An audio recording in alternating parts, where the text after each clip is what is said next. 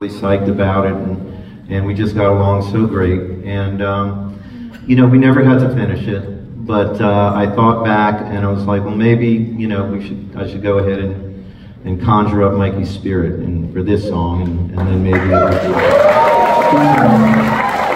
know, the thing about Mikey's song is, you know, he wrote very simple, contrite lyrics, you know, just about everyday life, you know, being around the house.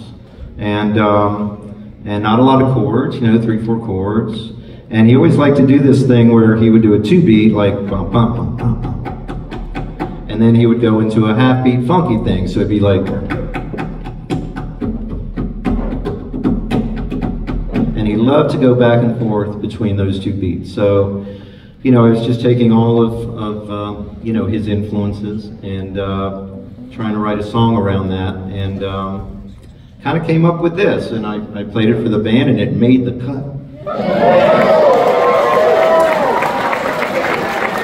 So I guess we played it pretty soon. I don't know. This is the first time I played it since we recorded, so